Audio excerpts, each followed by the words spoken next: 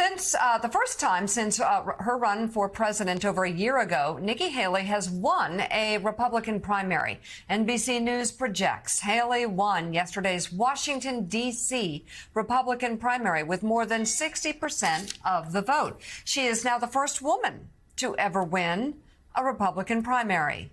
Trump did tally 3 more victories over the weekend in Michigan. The former president won 51 out of the state's 55 delegates that were awarded at the GOP convention caucuses.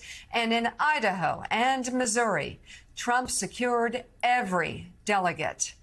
Which brings us to Super Tuesday. Republican contests take place tomorrow in 15 states with 865 delegates up for grabs. On Meet the Press yesterday, Nikki Haley didn't rule out continuing past tomorrow's contests and is no longer promising to endorse former President Trump if he becomes the Republican nominee for president. I've always said this needs to be competitive. As long as we are competitive, as long as we are showing that there is a place for us, I'm going to continue to fight. That's always been the case. Would you see yourself as competitive if you didn't win on Super Tuesday, any state? Well, usually y'all are the ones that decide what's competitive and what's not. So, you know, y'all decided whether I was competitive in Iowa or New Hampshire or South Carolina. So we're going to continue to just keep pushing through. Let me try it this way. You did sign a pledge, an RNC pledge, to support the eventual nominee.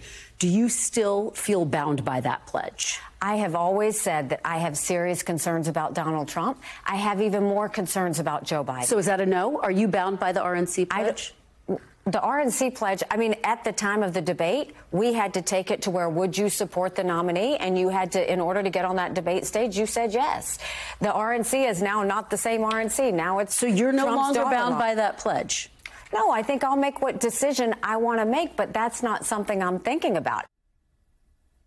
Joining us now from Fort Worth, Texas, where Nikki Haley will hold her final rally before Super Tuesday, is NBC News correspondent Ali Vitali. Ali, what more are we hearing from the Haley campaign? Will she ditch the pledge?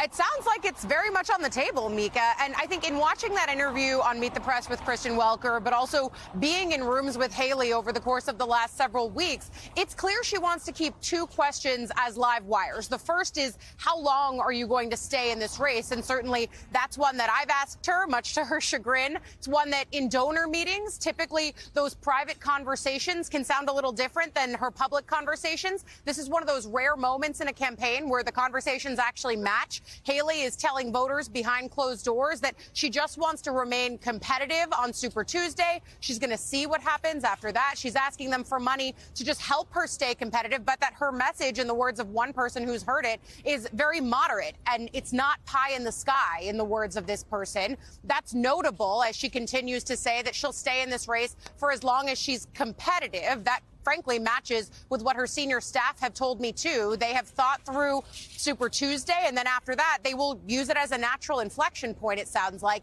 even though they don't want to close the door to ending her bid, depending on what the results are tomorrow night. And it's also clear that the other question that she wants to keep alive is what happens with Donald Trump and whether or not she'll endorse him.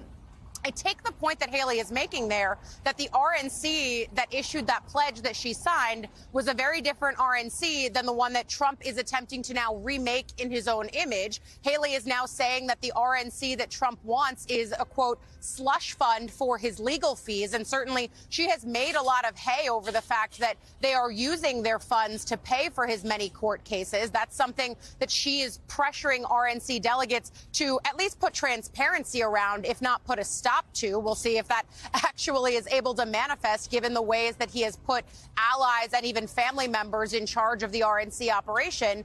But the fact that Haley is sort of toying with this idea of not endorsing Trump really does make sense, especially when I look back at an interview I did with her a few weeks ago, and I asked her point blank, as she was talking about his legal woes and the idea that he could be convicted on criminal charges, I asked her bluntly, could you vote for a convicted felon? And she didn't answer that question directly, again, trying to keep this alive, but also questioning whether or not he would even be the nominee if he were ultimately convicted. I think all of us here would assume he would very much stay in the race. I think running for president is part and parcel to trying to beat these legal issues that he's currently facing. But if Haley were to not endorse, I think that that would be the bow on top of her candidacy, because it's a long haul gamble, right? I mean, the fact that people think she's staying in if something were to happen to Trump, I'm not actually sure I buy into that. Instead, I think she's making a play for November so that if he loses this election, she can turn around and say, hey, I'm the one that told you so. Let's move the party in a different direction. But again, all of this is on the table. We'll see what actually happens. Wow. NBC's Ali Vitali, thank you very much for your reporting this morning. And Donnie, let's follow up on that, because I completely agree with Ali. As far as the logic goes, if I were advising somebody, or if I were in Nikki Haley's position, I would stay in the race all the way through the end. You have no idea what's going to happen with Donald Trump. We've talked about our serious concerns, knowing him for as long as we've known him, serious concerns about his current state. It's actually gotten worse, hard to believe, but true. You look at his age. You look at all of the criminal charges that are against him, all of the pressure. I would stay in for all of those reasons, but more than that, I guess it's a lawyer in me, I would be setting up my opening argument for 2028 if Trump ends up winning the nomination in 24 and, of course, losing in the general election, which he does. He's just, since 17, Trump Republicans have just, all they do is lose, it seems, or certainly underperform. But Nikki Haley, after the day after Donald Trump loses, can look at the Republican Party and say, I warned you. We've now lost 8 years in a row, and I told you this was going to happen. Follow me. We now have a chance to build a new Republican Party and start winning elections again. Start. And true to its core. Yeah, a party that's true to who it is. Not just the party of Reagan, but the party of Main Street Republicans, the party of small business owners, the party of entrepreneurs, the party of immigrants, the party of people who actually love America and believe that America is the greatest country in the world, because we are.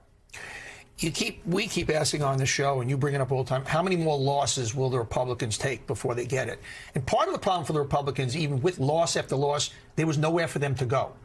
Now there's somewhere for them to go. And Nikki Haley has got to double down on where she is. And really, it would be a shame if she acquiesces at the end and endorses him, because everything you just set up is exactly true. She is set up to finally say, we can't lose anymore. As I said, they've been losing, but there's been a blank sheet of paper, nowhere to go. Now there's somewhere to go. And going back to what you just brought up about Trump, and we talked about his faculties, I think the Democrats have got to start hanging on to a question.